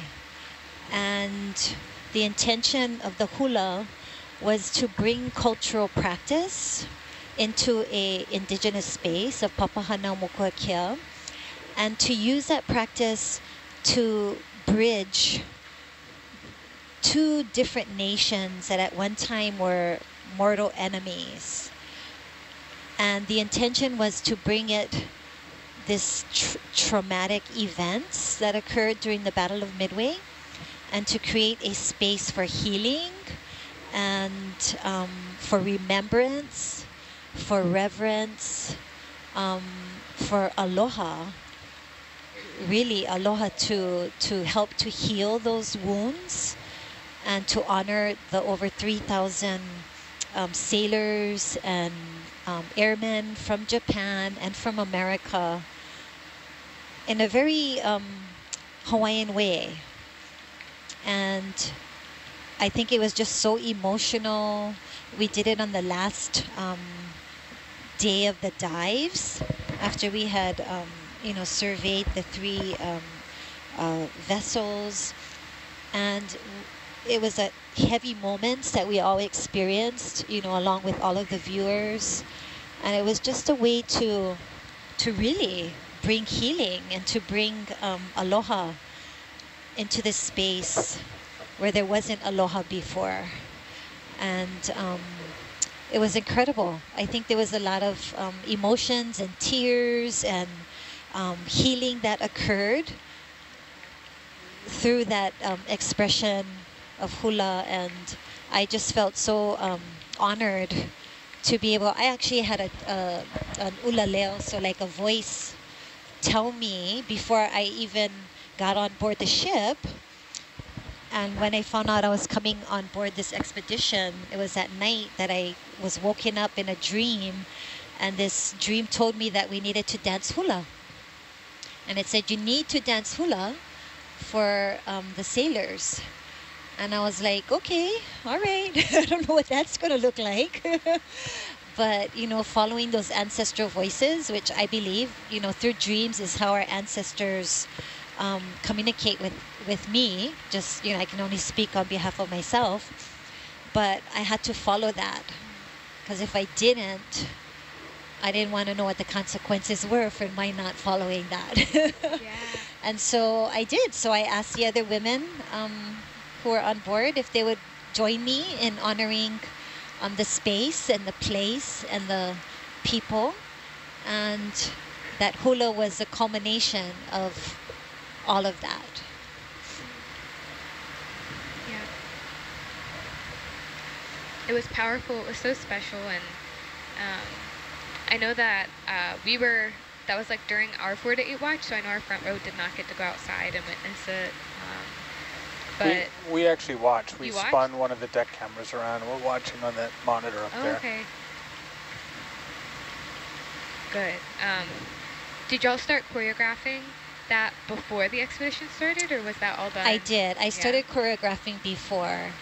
And then I did 2 verses. And then when we came on board the ship, then the rest of the Mahina, Jaina, and Kukui, then we worked on the rest of the verses together, which was very challenging because on a moving ship, it's not quite easy to dance. Yeah. You know, but we were so blessed that day because it was just beautiful. The ocean was calm, it was malie. Everything just aligned perfectly to be able to do that in the space that we had. Thank you for the measurement, by the way. Uh-huh. Yeah, and I believe even after watching the animation video of the shark, and then also knowing that that shark showed up, It like, showed up soon right after, yeah. I was, Yep. it kind of, when I was watching the animation, I was just like, this is crazy, like Kupai Naha, how like that all worked out. Yeah, it's a confirmation. So ho'ailona is a word that we use in Hawaii when we have those environmental factors that confirm that what you're doing is good. And so that mano, that shark showing up after we did the hula, was a great confirmation for us that good job, you guys listened. See, your dream was right. Absolutely. Wow. And for viewers who are maybe wondering what video we're talking about, it was titled Mano. And do we know if there's any way that that's available for the public to access? I believe it's right now in many of the film festivals. Okay. It's going around to different film festivals, so I don't think it's publicly available. But look out for it. It is an amazing animation, a beautiful historical account of the relationship Kanaka o Iwi maintain to mano, or sharks. And it is just a beautiful film that we encourage you all to watch when you get an opportunity and it's publicly available. Yeah, that was really moving. I usually get emotional with like anything that has to do with like sea stuff or anything. So I was tearing up a little bit. I was like, this is a lot. It was beautiful and then like bittersweet at some parts. Yeah. I won't spoil it.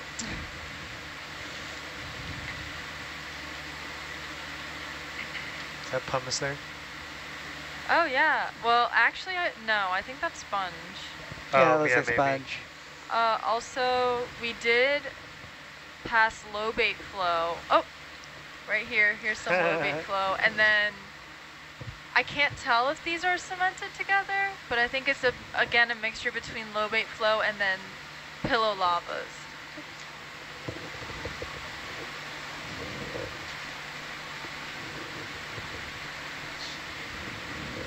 I think that's no, never mind. That was not a sea pen right there. But yeah, there's so many dead sponges here of just all varieties.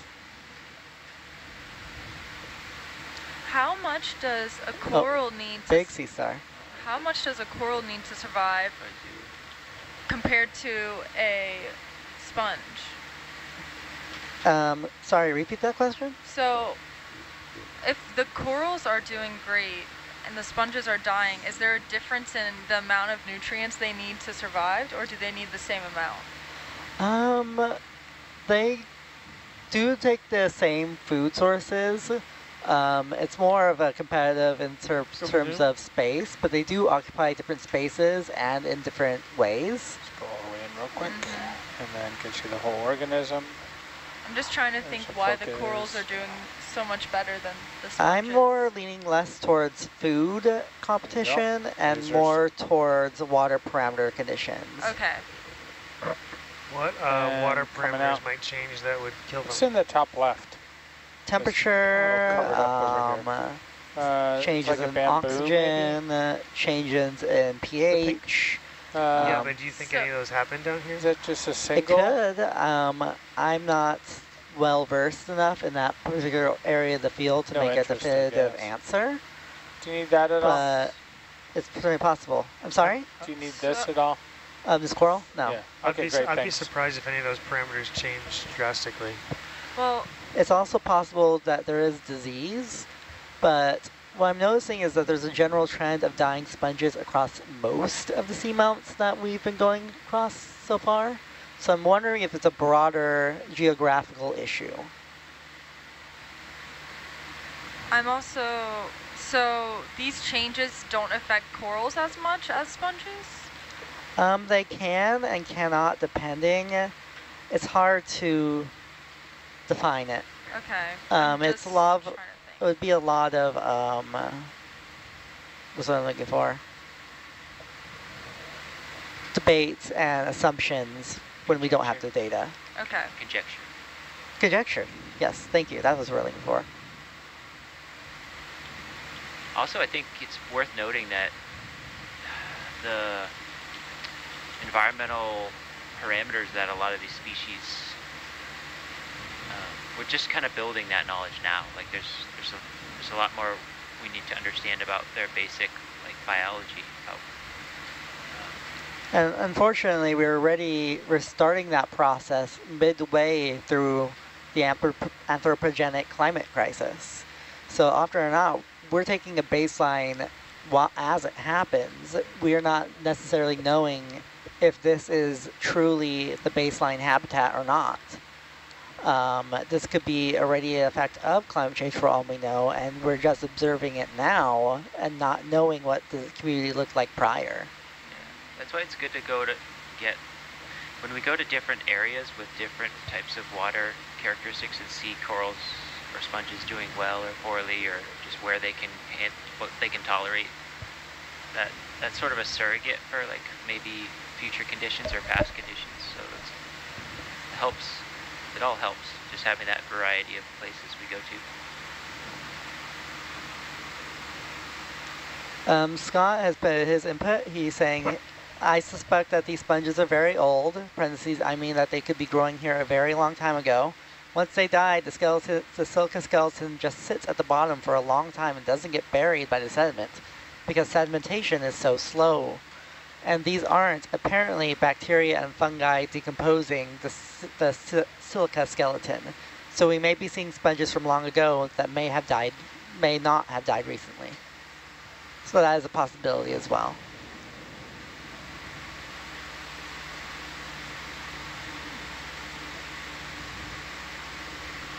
Makes you wonder how old they are.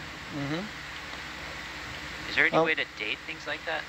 Like the skeleton of a sponge? I'm sure there is. I've read some techniques about like literally kind of like incinerating the silica and the spicules and then getting a carbon date from that.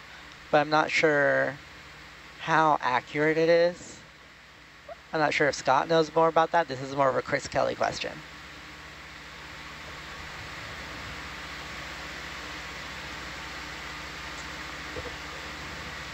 Picturing Chris Kelly incinerating sponges in his garage.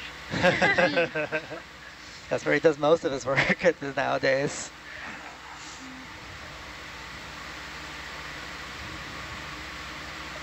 And Scott's just saying, just to be clear, he's not saying the sponges are old. He's saying that the skeletons of dead sponges could be sitting here on the seafloor for a very long time.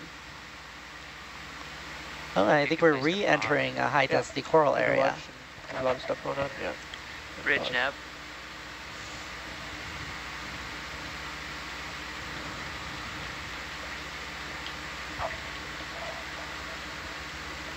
All stop, please.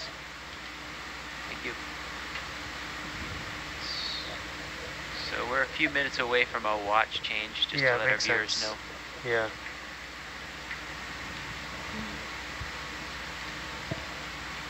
We made it to waypoint 3. Nice. I think that's a success. Pretty good progress we made, yeah. So after we did the 50-meter contour mapping, what do we have, like 75 waypoints now? No, I threw some like interim waypoints. Okay. Yeah, it's still, I think, 9. Still 11? Or 11. Was it 11 or 9? I think it was 11. Oh, yeah. Yeah, it's 10 up to the lip of the caldera and then one more inside. I see 13 on my dive plan. Oh. Really? Yeah. What? Wait. No, that was last dive plan. Oh, someone left this in front on my desk. That's an old one. Yeah, most of these work surfaces have dive plan archaeology going on. There's just strata of dive plans laying around. Yep, okay. Here's the right one. So we've stopped moving the ship, and probably be visualizing this for a few minutes, and including during the watch changing.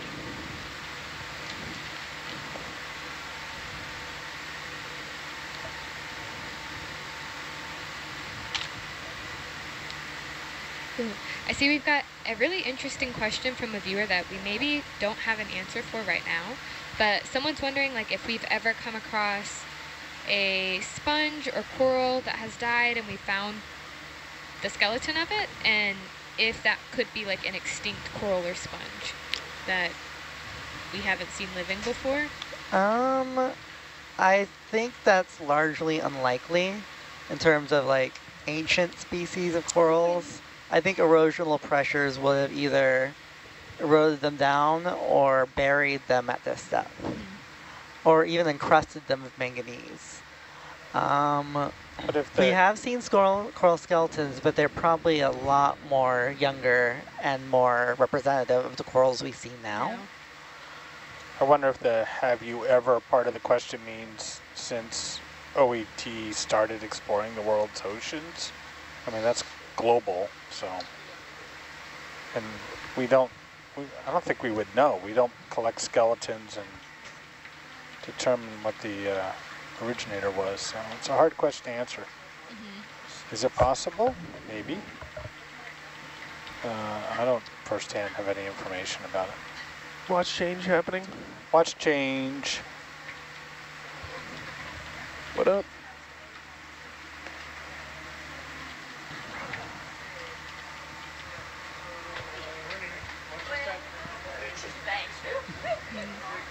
All right, everyone, the 4 to 8 watch. Most of us are about to head out. This is an amazing cliff that we're looking at together right now, and the rest of this dive is going to be really exciting.